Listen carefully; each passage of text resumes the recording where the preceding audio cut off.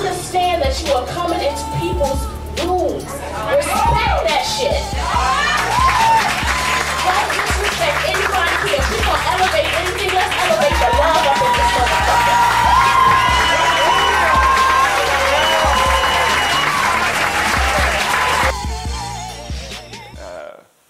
I couldn't begin to imagine who I would be had that space not intervened in my life at the point at which it did. Yin Yang, I think, created the perfect springboard for people to want to be their best. That pretty much was it in a nutshell. Like that fucking little hole in the wall part of my language, but like that hole in the wall, that was love. Really, when you think about it, the world knows about it. You know, this has been a springboard for many artists and musicians. The legacy of the Yin Yang Music Cafe and just 64 3rd Street, it really has nothing to do with, it really, in my opinion, it really has nothing to do with the actual structure itself. It's the lifeblood of that place isn't about the walls or the floor or the ceiling. It's about the incubator.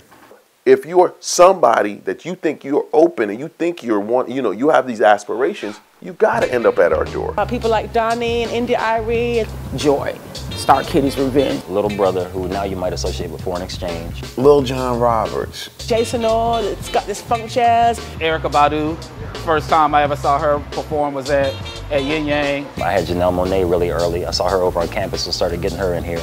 L Rock, Billy Odom was birthed there. Jaspex had them in here. I had Fertile Ground from DC. Dina Lewis. Mos Def, you name it. Everybody's coming through. I'm sitting here, Andre's sitting right next to me at the same table. Like it was, you know, it was crazy. Bone Crusher. KRS-One, Omar, Amp Fiddler.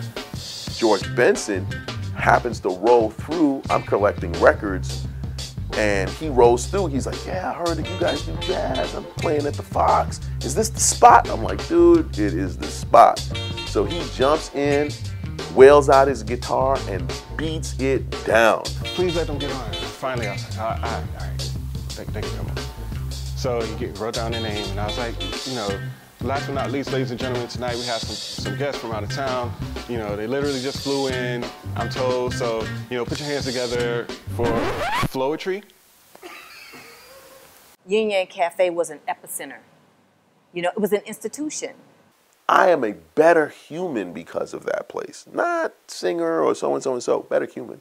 When we learned that it was going to be closing, immediately, it was just like kind of feeling a rupturing. You had to kind of come to grips with the fact that this space was not going to be here anymore. That period between grand closing at Yin Yang and grand opening at Apache, that was a dark day, bro. That was some dark days. Everybody was looking like, okay, looking to see who was going to pick up the torch. I was riding through this area with Jamal Ahmad. We were cutting through this alley, came around the corner, and was like, that's not boarded up, that looks open. Asa and Karen, you know, picked it up and, you know, kept all the, you know, historical context and nuances and stepped on another pillar called Apache Cafe. And that's really needed because there's so many underground artists that need that spotlight, that need that opportunity to express themselves. Where does that really exist here in Atlanta? This is a premier spot, Apache Cafe.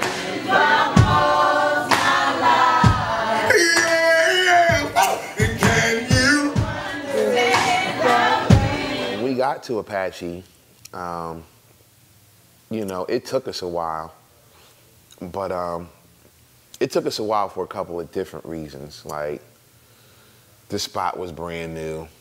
But then it was a new thing, because it wasn't the old crowd, it wasn't the old heads coming in here. This is a whole new thing. We reinventing the recipe. So it was 20, 30 people in the room for a few months. It had to grow.